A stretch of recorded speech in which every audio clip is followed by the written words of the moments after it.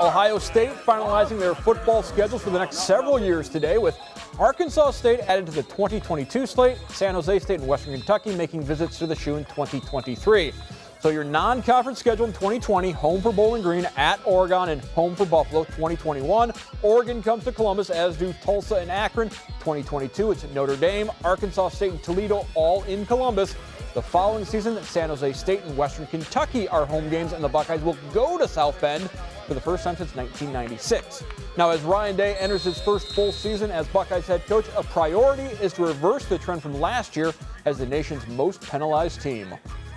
Anytime somebody false starts or has a penalty now, they just do a lap. We just stop practice right then and there, and they just do a lap. And it may not seem like a big thing, but they kind of miss the whole period, and so it matters now. And I thought so far in camp we've done a pretty good job, because a lot of them were the false starts, amazingly, and some of them were holding. And I know there were other penalties along the way, but if we can just cut down on those, non-talent ones where, it's just false starts or,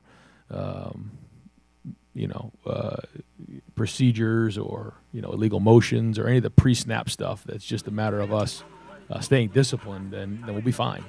Because the effort stuff, sometimes there'll be a holding or maybe a late hit or something like that because you're giving effort. That's one thing. But the procedural stuff we got to put an end to. So that's been the emphasis in preseason.